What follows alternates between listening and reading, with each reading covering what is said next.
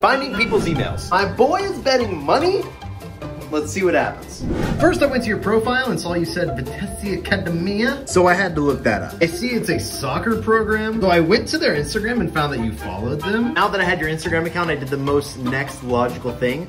I learned how to code. So then I watched this entire video and used this GitHub page and ran this entire program only to find out that it only captures business emails. So we're back at square one. So then I went to Spokeo and typed in your username, and now I have the potential to find this email. We gotta do it. Now let's see what happens. 95 cents? So mad. All that popped out was a SoundCloud account. Let's see what this looks like. Oh my God. I'm spending way too much time on this, so I'm just gonna guess. I highly doubt these are your emails. Here we go.